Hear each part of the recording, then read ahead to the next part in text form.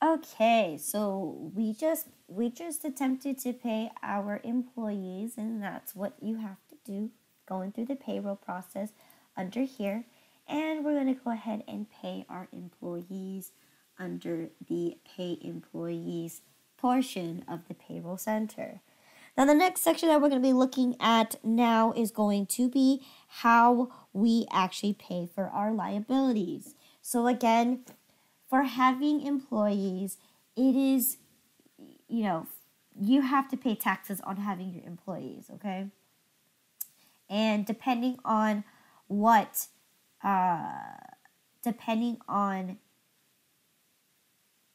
how much you owe and how many employees you have, is going to determine how often you need to pay these liabilities. So what QuickBooks does is, if you read it right here, it says that depending on the size of your company, it will tell you whether you are a monthly or a semi-weekly payer. And what that means is, so every pay period, if it ends on the 15th or ends on, depending on how it is, like your pay period is every week or every bi-weekly or every semi-monthly, usually that will determine how often you need to pay, and based on the month. So the month after, on the 15th, you are required to pay all the previous paychecks that previous month before, up to the 15th, okay?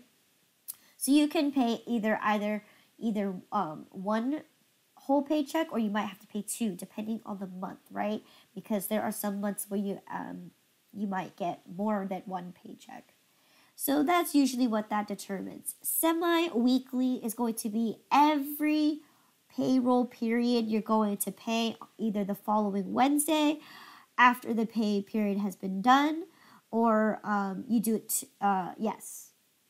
Or it doesn't have to be Wednesday. It could be Wednesday, Thursday, Friday, or Saturday, just depending on when your payroll period is and when you actually distribute your paychecks. So again, these are just quick terminology for you to know. But there are other options for you to pay as well. And again, it's not just based on how many employees you have. It's also based on how much liability you owe to the government. So for example, Walmart, they'll probably have to pay every other day, because they have millions and millions of employees. So that's like number one straight shoot to claim your money as soon as you can. And again, and if you don't pay, there are repercussions for that. You will get fined, and this is not a small fine. It's a really hefty fine. So make sure that remember when we were doing our payroll setup, we had to set up our taxes. Make sure that those entities are the places that you're going to make payments to and the payments for, okay? And we're going to actually take a look at what happens when we set up a service. So what it allows us to do is, not only does it allow us to pay the employees, it also allows us to pay off our liabilities. So it directly sends a check to those entities to pay for the liabilities that we owe. So here we're going to go ahead and look at the pay liabilities option. Now again, these should be on your home page, but in this case, it says here that the books could be different than what you're actually looking at. So we don't have these icons. Instead, we actually have the tabs. So we have it exactly like this picture right here, where we have pay liabilities right here. All right, so I'm going to go ahead and see how many items I actually owe. So I'm going to go ahead and go here, and let's go ahead and look at my liabilities. So I actually owe quite a few again. So again, depending on which entity that you signed up for. So in this case, the status is 4 weeks, and then some of them are due tomorrow. So again, what you can do is, when you look at your calendar, it can pretty much give you details on when and reminders that you need to have to pay off your liabilities or whatever it is that you're trying to pay off. So in this case, it's telling us we got 2 of them due tomorrow. And then we have the next batch due in 4 weeks. So in this case, this is going to be a monthly payment that we need to do every month. But in this case, we owe money tomorrow. So we got 2 of them to pay off for tomorrow. Okay? And let's go ahead and see how we actually have to pay them off. So again, we're going to go ahead and select and view the pay button. And we're going to select the first 2 liabilities, okay? And what we're going to see is these payments are supposed to be going to the EFTPS, which is, I don't know what E is, but I know is, actually, I don't actually know what entity this is. I've never heard of this entity before. But they are the one who's going to be collecting the state taxes. If anybody knows what EFTPS is, not that it's relevant because this is for California. Electronic file transfer system. Thank you. So again, yes, we're going to go ahead and look at those things that we need to pay. Now, one thing that we learned so far is you never want to use the paychecks option to pay your liabilities. Okay? You only do that if you are actually using a manual payroll system. But if you actually have this set up, I'd rather have you guys use the pay your liabilities option instead of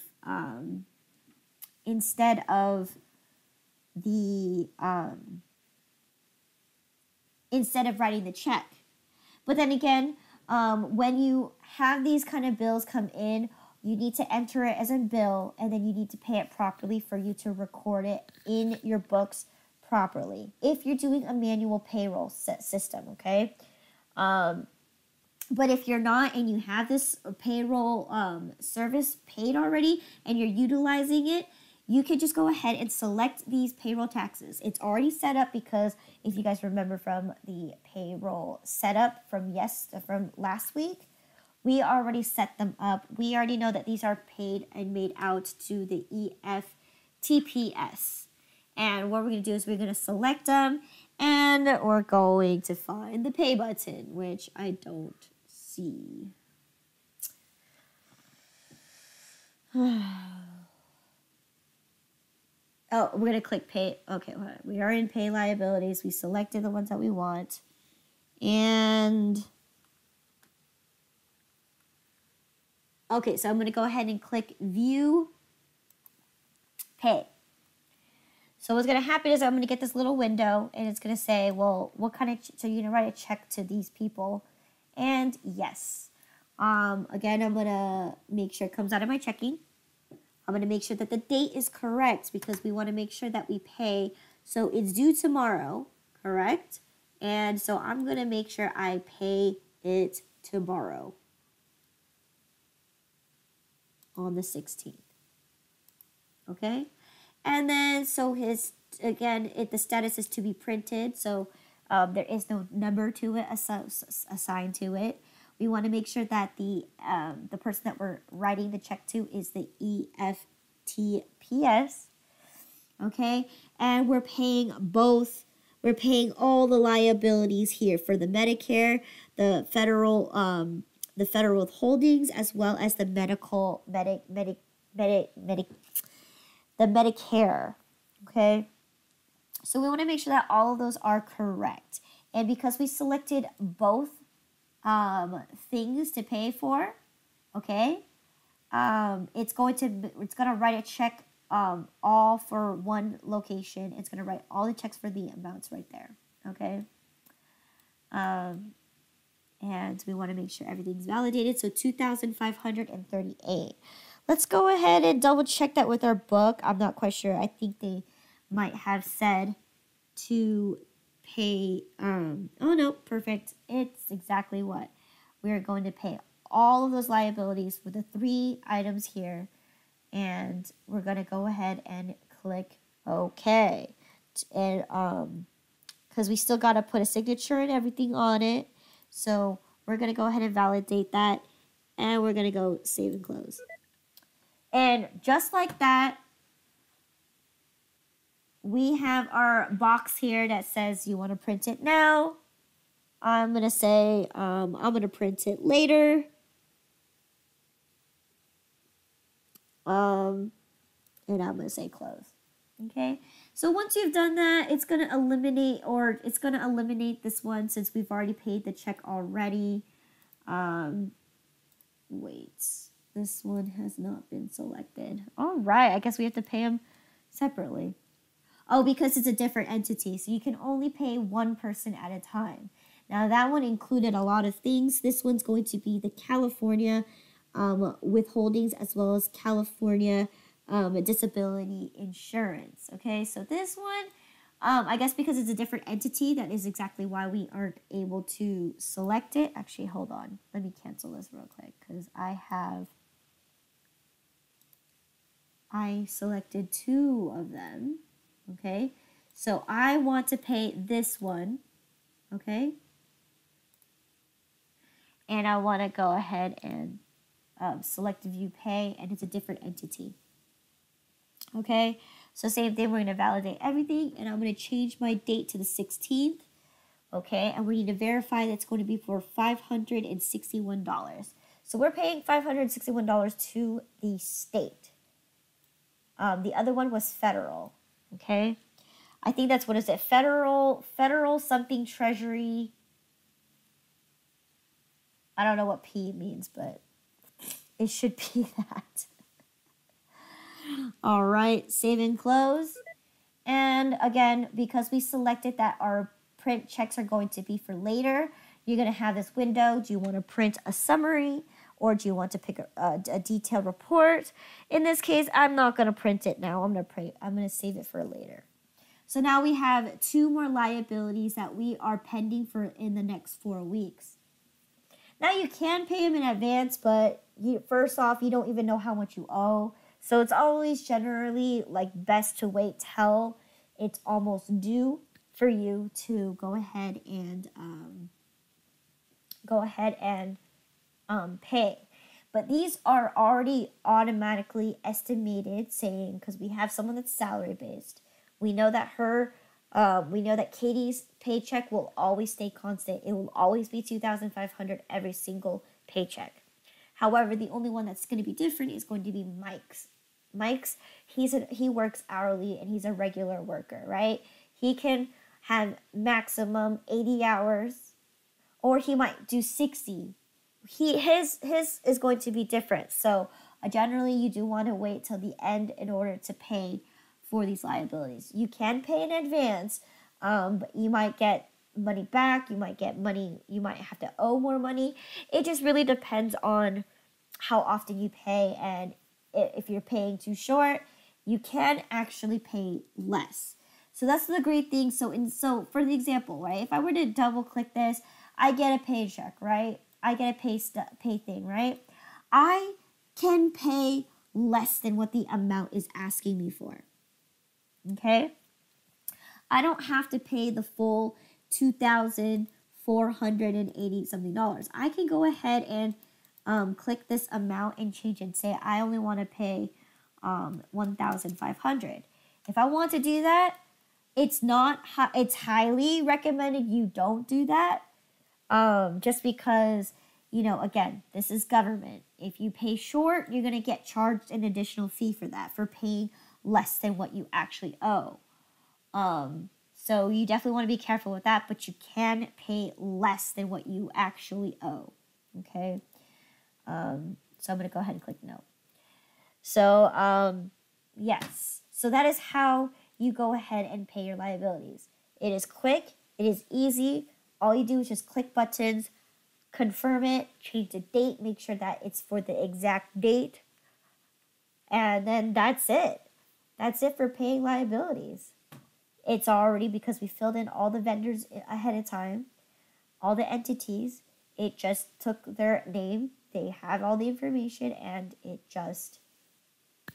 was easy like that. And we made a paycheck. So if we go ahead and look at our check register, okay, we should have 4 paychecks pending, right? Because we haven't paid our employees yet, and we haven't even and we didn't print out our checks for to pay our liabilities yet.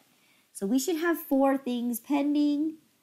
In this case, it looks like let me change the date on here, because we should actually have a lot more transactions than just those, than just that one transaction right there.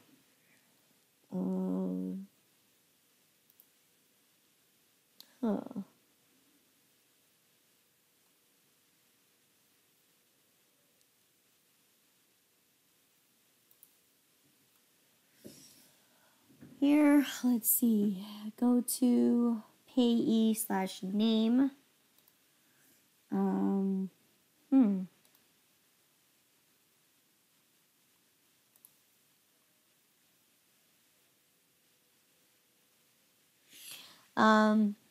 You should have a lot more transactions than just that.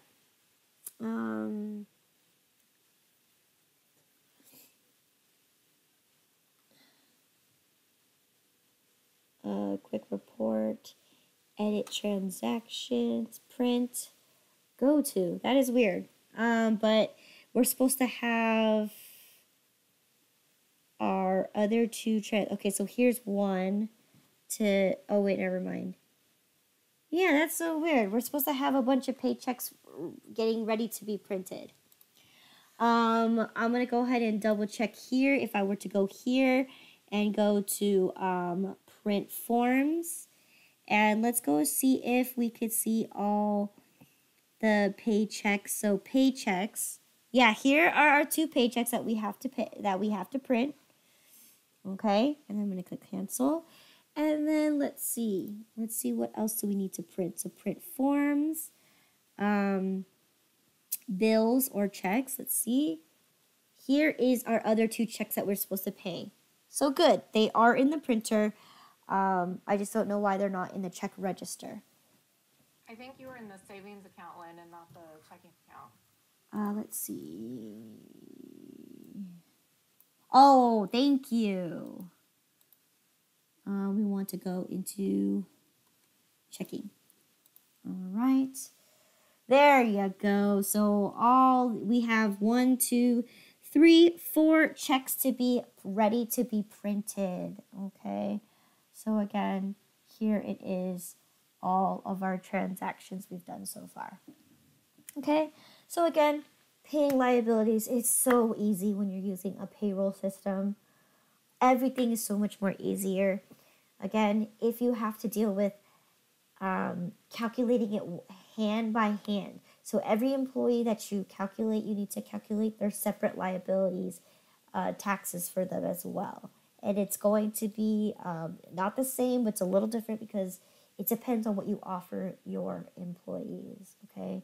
So if you offer them a few things, or let's say you need to pay for the Medicare, you need to match them 100% for sure their FICA, and you also need to match if you do workers' compensation, which in this case we do. If you pay for sick pay, anything that you pay for, or anything that's you're getting taxed for. So any state, federal unemployment tax, state unemployment tax, all that, you're gonna have to calculate separately, and every case is different. So again, luckily in this case we only have 2 employees, so it's easy to calculate. But for those who have bigger businesses and that have more than like 20 plus employees, you best be having some kind of service to help you get through with the payroll, okay? And again, if you do it manually, you're just going to enter it in as a bill, and you're going to pay it properly through that way, okay? You can write a check to that individual into the EFTPS. You can write just a blank check for, I mean, not a blank check, but a check amount. However, you know, the best form of using QuickBooks for the reason is to be utilizing the icons such as entering a bill and then properly paying them. Okay, because at the end of the day, it's a liability. You want to make sure that you pay your liabilities off. Okay, so yes, so that is the rest of that. The next section I have here is just looking at reports. So other thing that such as is going to be your payroll summary reports. So again, you're just gonna go up to the top. So you're gonna go to the top. You're gonna go to your reports, and you're going to go into employees. And pretty much you have a summary on your payroll. You have summary. You could do it based on items detail. You could do it based on earnings. You could do taxes. So there's a lot of things that you can do for payroll, and this is just to make sure that to make sure that you recorded your information accurately, as far as the payments that you pay on time, and that you're not paying them late and getting charged for them. You can do by item, you could do by specific transactions. So all this information, like, again, it's whatever's pertinent for your particular company. I'm not going to look at all of them, just because there's really no point to do that. So again, I want to also explore the employees menu bar. Okay, so you do have the employee center here, and if you purchase the payroll service, you will see a payroll center. Okay, you do have, once you've done that, as you can see, you have the options to pay your employees, edit your paychecks and stuff. So pretty much anything that you see that's in your that we've done so far this whole entire time, you'd be able to do it through the menu bar. Okay, and then also the payroll setups here as well. Manage your payroll items, and yeah, you can also get your payroll service updated. So again, this is also where you can also find your services that you are able to purchase. So, but in this case, we already purchased it, so that you don't have that option on this one. But that's pretty much what you can do under the employees menu bar. Okay. Other than that, I believe that is it for chapter 11. Okay, we're gonna go over the questions now. So again, reports are just gonna be based on what you need for your company. So I'm gonna go ahead and skip forward. Okay, oops, I skipped a little too far. Okay. So, review questions. Okay. Oh God. Okay, number 1 is going to be a long one. Okay. To properly affect the payroll items. Okay. Which function? Okay, from the employee section of the home page, should you use to pay the payroll taxes? Okay, so you have A, write a check, B, pay bill, C, pay employees, or D, pay liabilities. This is an easy one. Oh, it is pay liabilities. Okay, so let's explore that again. So let's look at our home page. So again, because our home page is going to look a little different, if you do have the payroll set up, you have these options right here. You have pay liabilities, you have pay your employees, and you also have process any payroll form. So again, this is when you're doing your W-2 forms, you know, setting up the payroll, set up the taxes for your employee, you'd be able to process it here as well. Okay?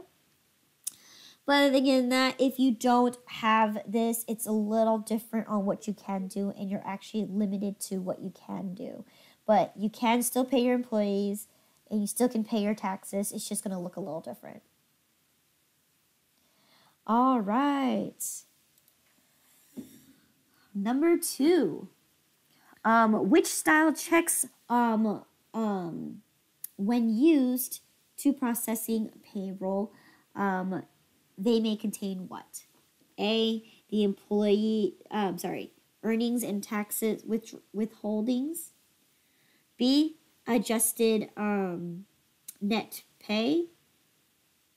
C, federal filing status, as well as D, all of the above.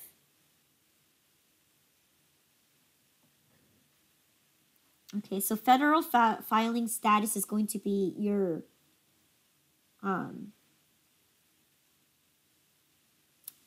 how you file as. Are you going to file as a single person, or are you going to file as a married person? That's the federal filing status.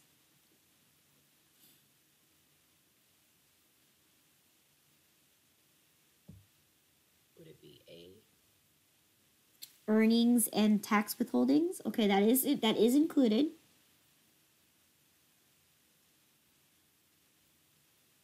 Okay. Now, voucher style. Yes, it is all of the above. Voucher style, right, is your pay stub and your paycheck in one piece of paper. So it has to include all of these 3. Okay. So adjustments to net pay is going to be any withholdings that you have, any taxes that you've incurred, and your net pay is going to be what you're actually getting paid. Okay, so that's what this is.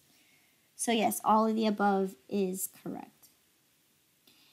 All right, number 3, the payroll liabilities balance report identifies what? Okay, so we didn't get to look at this, but like I said, if you read the book, you should know the answer to this. Is it A, liability payments made during the payment period? Or is it B, liabilities amount by payroll item? Or is it C, liabilities for employee with deductions? Or is it lastly D, liabilities for employer taxes? B. It is B. That is correct. So if you don't know the answer to this, go ahead and read the section. That's the last 2 pages of reports, and find the specific liability balance report, and you should be able to get the answer. It's definitely not C, because it doesn't have to do with the employee. It's about the employer taxes. All right. Number 4, which statement is true? Okay, so which one is true? A, you can print pay stubs at any time. B, pay stubs print 2 per page. Or C, if you find an error in a past paycheck, you should delete and recreate a new paycheck. Or D, you cannot void a paycheck. Which one's actually true?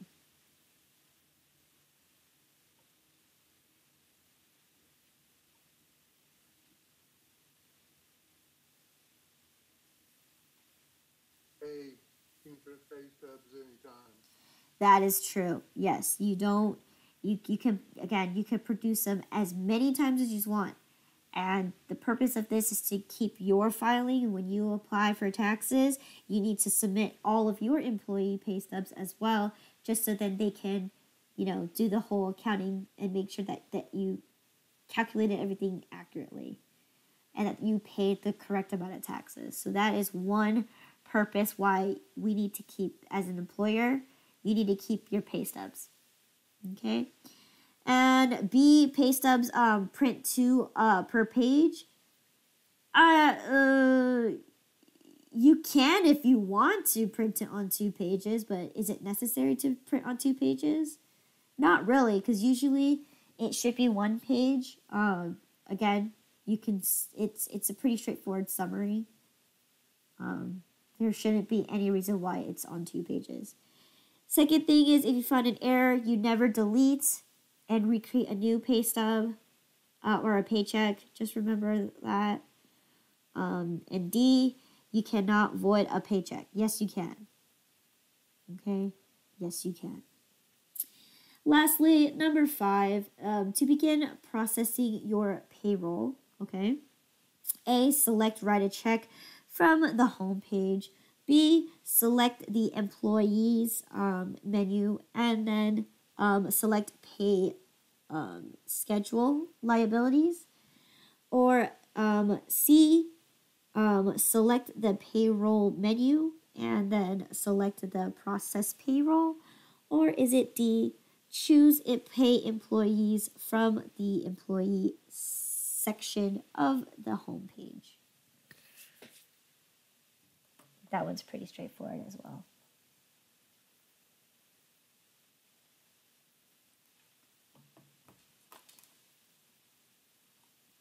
Okay. Anybody?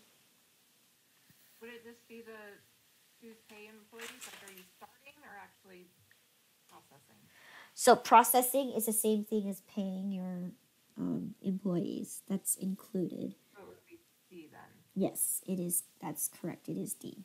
Okay, so again, to begin processing your payroll, okay, you don't write a check. That's a big no-no.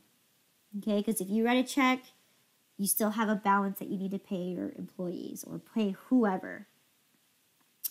Second one, select the employees menu and then select pay schedule liabilities. Again, there is no option to pay scheduled liabilities. It's just pay liabilities. C is going to be select payroll menu and then select process payroll. There is no process payroll. Okay, so the way they highlight this one, so this one they kind of give you an advantage to here to kind of like make sure that you recognize what the terminology is. We don't have the word scheduled and we don't have the word process payroll. It's just payroll center, or it's just pay your employees, pay your liabilities, or file your forms. Okay, so yay. And that is it for chapter 11. Okay, any questions as far as understanding how to process the payroll? Okay,